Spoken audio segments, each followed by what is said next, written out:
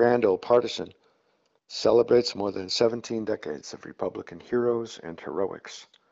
Today, I salute Harry White, born near Pittsburgh, January 13, 1834. Graduating from Princeton, he returned home to practice law. Aged 22, the son of abolitionists joined the newborn Republican Party and became his county's first GOP chairman. He campaigned effectively for presidential nominee John Fremont that year. In 1860, he declined nomination to Congress in favor of a more prominent candidate with a better chance to win. During the Civil War, a Republican governor commissioned him captain in the 67th Pennsylvania Volunteer Infantry.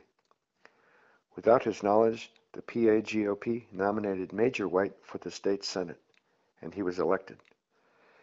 The Army gave him leave to attend legislative sessions.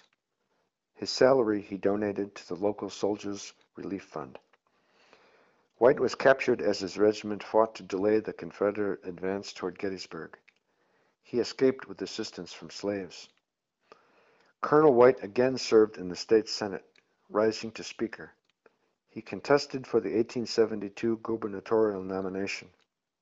In 1876, he won the first of two terms in the U.S. House of Representatives.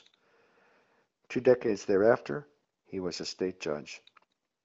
Back to basics for the Republican Party is my civil rights history of the GOP. To quote the book, the more we Republicans know about the history of our party, the more the Democrats will worry about the future of theirs. For more information, see grandoldpartisan.com.